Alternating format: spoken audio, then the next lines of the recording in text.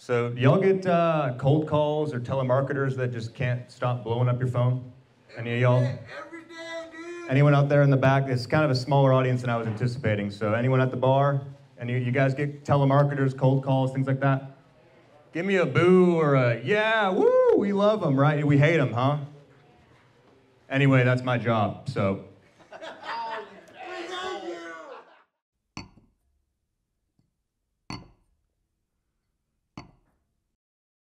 Yo, what's up, everybody? So as we can see by the title, Joshua Q went and did some stand-up comedy yesterday evening. Blue, come here. Give me that ball. Give me it. Come on, up. Let's go. She always wants to come say hi. She literally dropped her ball over there. And here, get down first. Ready? There we go.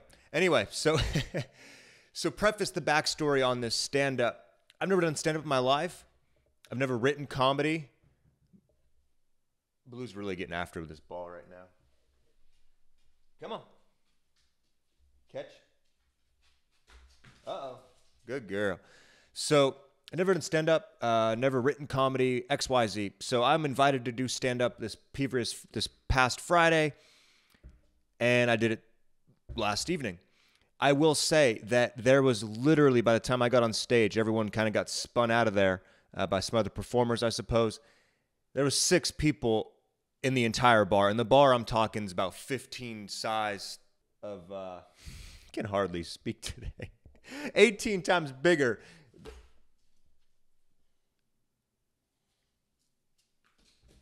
You better get better at catching that. Good girl.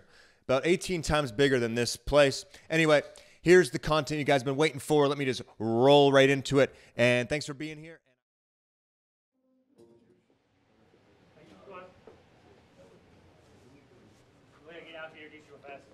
Yeah, no, please. Alex. Thank you, brother. Are you going on next? Yeah. I suppose so, yeah. All right. Hello? With this, I tend to walk around. I like that song a lot. I like it a lot. You ready, bro? Yeah. All right, here we go. Josh, what's your comedic Joshua. name? Joshua. That's just fine. Joshua Tree. I ain't come up with one yet. All right, your comedic name is Joshua Tree. Okay. Here you go. I think there's a place, actually, a business. I think it went out. This went out? No? Okay, hey, we're live, yeah? Killer. Hey, so Alex right here. My name is Joshua. I met him Friday. He invited me to come do an open mic. Never done comedy, never written comedy, and I figured I'd give it my best shot. So I hope I can bear y'all with me to this evening. So I tend to overthink most things in life, just like an open mic. So I'm thinking, an open mic, you know, what's the opposite of that? So I'm, closed mic. What is a closed mic? So I'm, that's more of a hidden mic, Joshua. So anyway, welcome to Joshua's found mic. Yeah, I appreciate it. Pretty lackluster audience this evening. No worries. So Alex here invited me again to do this stand-up with y'all this evening. He's also on Instagram. His Instagram tag is fatdonkey_. No dots, no slashes. And again, that's FAT donkey_. Yes. And y'all bear with me. My day job just coming through there. A little bit over confirming there. So do y'all get cold calls or telemarketers that just can't stop blowing up your phone? Any of y'all? Every day, dude. Anyone out there in the back? It's kind of a smaller audience than I was anticipating. So anyone at the bar? Any you guys get telemarketers, cold calls, things like that? Give me a boo or a yeah, woo, we love them, right? We hate them, huh? Anyway, that's my job, so. Yeah, well, thankfully, I'm reaching into businesses. I'm not coming after your personal money. I'm coming after the business's money, so. This is Bob from Medicare. Alex Hodgins, are you out there? Alex? My name is Bob from Medicare. No, so, hey, Alex Hodgins is this lady I've been reaching out to for some time. Finally got in touch with her. I swear, this lady would have given me everything from her 401k, every one of her personal dollars. We had a really great personal connection. The moment I came after her business's money, a Fortune 500, keep in mind, Fox Factory, if you will. You guys know the suspension. She shut me down instantly. And we wonder why the rich keep getting richer. We have the middle class defending their money. Anyway, speaking of rich folks, went to the doctor today for a checkup. You guys get physicals and checkups cyclically, or are you like me? I haven't been in about 10 years. And I finally have decent insurance. I'm like, what the heck, you know, $20 copay, get my dick touched. That'll be the most sanitary, cheap dick touch I've ever had in my life. So I go to the doctor, you know, you check in, you do your paperwork, all these things. Nurse is asking me all these questions, you know, how much do you weigh? I'm like, you have a scale right there, you figure it out. How tall are you? I don't know, I hunch over a lot, probably lost a couple inches over the years. And then she asks me, hey, you know, any ailments, any issues you got feeling? And I get, you know, hey, I'm kind of an anxiety-filled guy. I talk a lot, as you guys can tell. Then she sticks a thermometer in my mouth in the middle of me speaking. It's like, did you want the answer, or did you want me to just shut up? You could have told me from the beginning, right? And I realized this lady also deals with a doctor that's quite like me, because she leaves after getting her paperwork and things, and in steps Dr. Madgab, hits me with a million questions, doesn't want anything other than a yes or no, he just wants to talk all night. And then, you know, he gives me a diagnosis. Hey, you're probably allergic to your boxer, that's why you got respiratory issues. And we're gonna do some blood work, and you just need to relax, man. Which is like the hardest thing to hear from someone that's not good at relaxing. Like, I'm overthinking relaxing, how does that even work? And he leaves. Some lady comes in, does my blood, and then the finance person steps in. And the finance person comes in there to talk to me about things, you know, and I kind of zone out, because she starts talking about, we called in a prescription for you and your dog, and you're gonna go get this medicine, and I kind of black out, you know, I just zone out, because I literally smoked 3 bowls of shit to keep my boxer, because I love her. And second to that, they did my blood work, and I'm B negative. You guys know anything about blood out there? B negative's kind of rare. So I was kind of expecting them to pay me at this point. Anyway, she kind of snaps her fingers in front of my face. I come to, she's like, I see you're taking that relaxing thing pretty serious, which kind of felt nice for once. It's the first time I've ever been told I was good at relaxing. And she told me that I didn't have to owe any money. So my insurance ended up being quite a lot better than I thought. And it's the cheapest pair of blue balls I've ever received in my life. Anyway, so speaking of relaxing, I got a buddy this past weekend. You guys have those friends that invite you over to hang out, but then they have like a pseudo meaning for you coming over, which is we need some help with something? Well, he ordered one of those bed-in-a-boxes offline. I don't know if you guys have seen them. And he also ordered an adjustable base offline. So I showed up a little late. I was hungover. The night I met Alex, actually, I was up till about 4 a.m. Show up at this dude's house about 10, so 6 hours of sleep, probably still drunk. I get in his house, and he's asking me, you know, hey, help me set this thing up.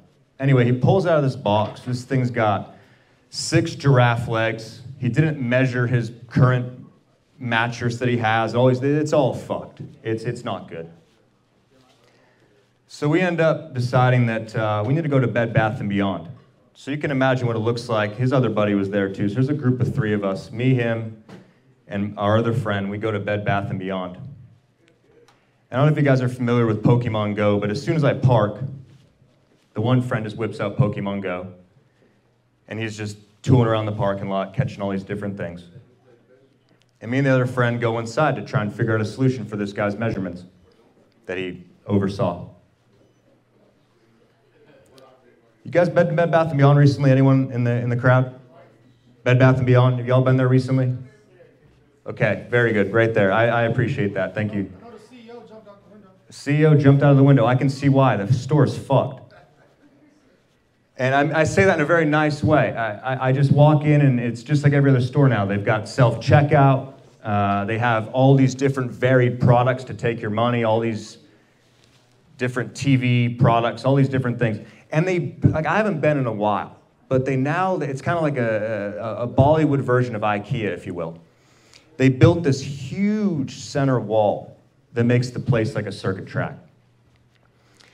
And my one buddy, again, is playing Pokemon Go. He's over there doing his thing. My other buddy walks right over to an associate and asks him where we can find some bed risers for this mattress that he didn't measure correctly for his bed frame. And you hear the worst thing you can ever hear from a retail associate. I'm new, but I'm happy to help you find that. And they said it with passion. And I knew I was in for a ride. Because my one buddy's kind of, you know, he doesn't like spending money. He's pretty affluent. So he's all about the whole customer retail experience. Let me take someone's time. And we're sitting there, and we do about 3-4 laps around the store. I hear my one buddy that's playing Pokemon Go cheer, and I look over and hope that he found what we're looking for. No, he just caught a Pikachu or some other rare Pokemon. And my other buddy, you know, we're still zooping around. And I'm kind of on a different planet at this point. I'm like, how many laps is it around this circuit track before I find Beyond? For Adam Sandler, it was just one. Have y'all seen the movie Click? Christopher Walken. Have y'all seen the movie Click? Yeah, Christopher Walken. Yes. Okay, so we've seen the movie Click, Adam Sandler. It was a comedy, but for me, it was a bit sad. Thank you. Yeah, thank you. No, so the movie Click is, you know, Bed Bath & Beyond. For me, it was like, I had already done 5 laps around the circuit track. I didn't find Beyond. For Adam Sandler, it was just one. Anyway, that movie was a comedy. Ended up being kind of sad at the end. Yeah. Wasn't my intention this evening. Maybe it was theirs. Hope I can make y'all laugh. Thank you. Yeah! Dude. Not bad, dude. Dude, that was fucking good. Good job. Thanks, dude. Good job. Did my best, man. Yo, give it up for Joshua, y'all. That was his first time on stage ever, and even attempting comedy. Great job, man. Dude, did my best. Fucking live. I like he told me I'm gonna do stories. I was like, do your shit, do your thing. Yeah. You got a good speaking voice and you're articulate, which matters a lot. I like Thanks, stories. bro. Some people get up there and you're like, you can't even say Yeah. Joshua, popping his cherry, open mic cherry tonight at Yeah. Union Tavern in 2022. We're about to hit 2023, dog. Way to fucking accomplish it before the year ended. Yo, so that was it, y'all. For real, I'm sure you guys can tell I literally stepped off the stage. Blue is now taking a nap at my feet, so it put her to sleep. Hopefully it didn't put you guys to sleep. I also, on playing that back, realized that the guy was messing with the projector and what was coming on the projector like the entire time. I couldn't even help but notice that I could still see the crowd and things, but like lights and everything kept going in my eyes. I thought it was some sort of disco ball, but that kind of explained that piece of the story. But hey, I look forward to doing more of these open mics, more comedy for you guys. Hope I was able to make you laugh. If not, I hope you're at least entertained. And these stories will get a heck of a lot better. And so will the stage presence. So I look forward to it, y'all. And y'all have a great rest of the week. It's Wednesday, the 14th of December. So y'all have a great Merry Christmas and a good New Year if I don't get to wish that to you before the next video. So late.